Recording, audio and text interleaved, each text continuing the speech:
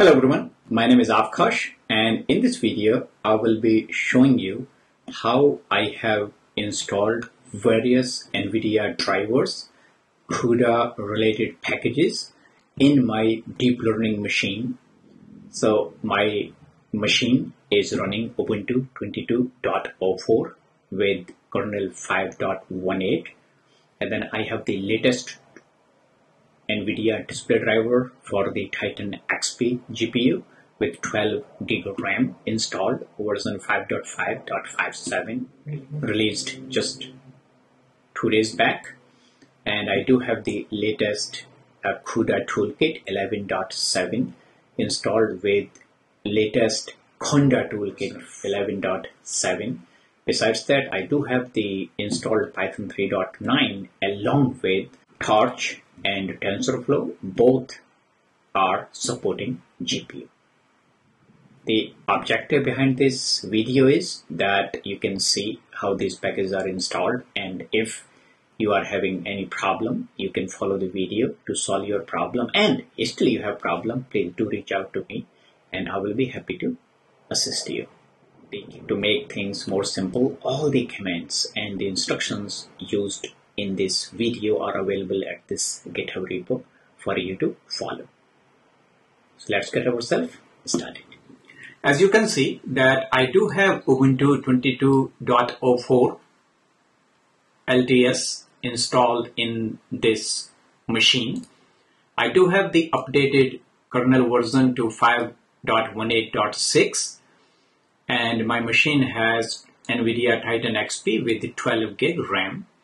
And when I was updating my kernel from 5.15 to 18, I didn't make video. However, here are the instructions.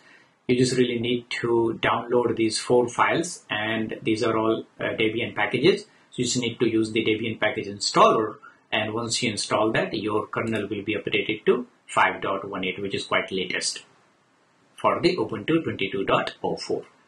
The next step is to update the Nvidia display driver, and because my machine is Instant-ngp, so I will be downloading the Instant-ngp driver. For that, I did go to Nvidia website and downloaded the driver for the Instant-ngp, and the latest driver, which is available just 2 days back, 28th of June, 515.57. So that's the driver which just downloaded from this website, and in order to install it, it's best to install this driver in the recovery mode. After you have started your Ubuntu machine, you have an option to choose the recovery mode. In the recovery mode, you are given an option to choose a particular menu option, and you can select the root prompt in the recovery mode. Once you get your root prompt, at that point you can select your Nvidia 515.57 driver and use the sudo with sh command to start the installation. If you will have a previous Nvidia driver installed in the machine, you are being prompted to overwrite or abort your installation. Here I have chosen to continue installation. The installation has started and it shows the progress, and at certain point you will see that installation is almost 100% done. At that point, the option is given to install the Nvidia 32-bit compatibility libraries, which I have selected yes. And at the last, you are also given an option to install the Nvidia Xconfig utilities, and I have also selected yes. That's all you really needed in order to install your Nvidia driver from the recovery root prompt. Once installation is done, reboot your machine and you are ready to go. The next step is to download the Cuda Toolkit 11.7, and I will be selecting Linux, x86 architecture, Ubuntu machine, and my version is going to be 22.04. I have used this Debian package, and here are the instructions. So this was the website we have used, and here were the instructions we have used for Cuda 11.7. And now we can use the Neo fetch, and after that we can use the Nvidia SMI. And here you could see that I do have the Cuda 11.7 installed in this machine with the Nvidia Driver 51515, which we have installed earlier. At this point, if I use the nvcc, that also proves that I do have the nvcc Cuda compiler driver is also available, and it matches with this 11.7 and this 11.7. So now I have Nvidia plus Cuda components, display driver 515, toolkit 11.7, nvcc 11.7. We can also check the GCC. So I do have these GCC and G++ 11.2 and my cmake 3.22. So these are the latest components we do have. Now the next step is for us to get the cuDNN library installed in this machine. So our next step is to install the cuDNN library, neural network library. And to get first, you need to visit the cuDNN download.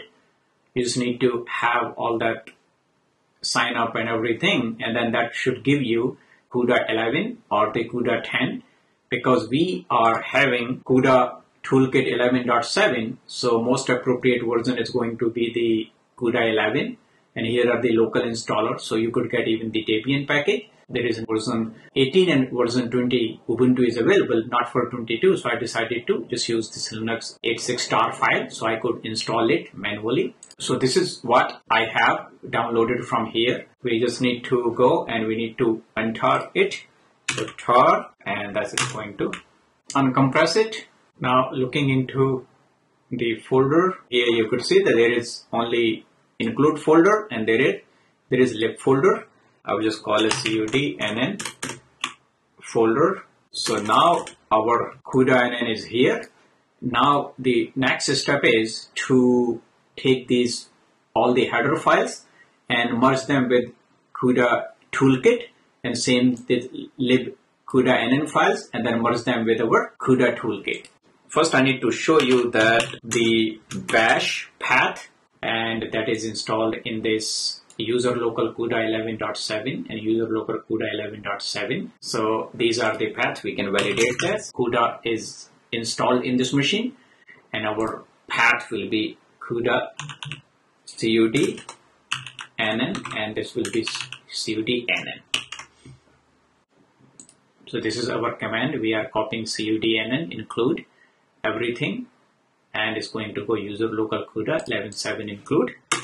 Same thing we will do for this. So here you could see that we have lib64. It means this path is correct. So we just need to take cuDNN lib and all the way to lib64. So this will be lib, and copy. Both commands are done, and now after we just need to make sure that these are executable and these settings are. So this is, we are changing the cuDNN which we have just copied. All is done. Now we can validate this. So if you look into here, include cud. So we have cuDNN file is there. Same thing if we go to here and look for and cuDNN star.star. So these are the file lib cuDNN, lib cuDNN, nn star. It means the files has been copied here. So we have validated that files are copied from here to lib64, and these files are also copied from here. So the copy is done, and finally we just run the last command, update. The next step for us to have the Cuda and the Python related packages. So first, because I'm using Conda in this machine for creating various Python environment, so I will be installing the Cuda Toolkit related with the Anaconda for our Cuda version 11.7. you could actually install the Cuda Toolkit for the Conda just by using this command. And here is the toolkit which I was installing, and after I installed, it just took some time, but by end the toolkit is installed with the Python here. I already have the Python version 3.9 running in this machine, and this version is also having the Torch installed. Here I have the Python, and if I try to looking into the Torch, you can see that the Torch can find the Cuda. It means that Torch and Cuda, they are working. However, with the JAX, you could see that JAX is not able to find the GPU, and that's a different problem. After that, I am installing the TensorFlow for my Python 3.9 environment. I have installed the TensorFlow, and because my Python version is 3.9, so 3.9 is specific TensorFlow with the GPU support is installed. And after that, here as you could see that I'm using the TensorFlow, and I'm checking if the GPU is found, and GPU is found here. So now we can validate that we have Cuda 11.7 with driver 51557. Then after, we can also run the neofetch, so it proves that Ubuntu with kernel and all that things we have. After that, we can also check we have nvcc, which is also matches with version this and 11.7, and then finally we can say Python. So I have to use Conda. Here I could use the Python. Here I'm using the TensorFlow to check if the GPU is accessible, and GPU is accessible here. Then I can also use the Torch, and here we can get the Torch GPU. So please do reach out to me if you have any problem, and I will be very happy to assist you.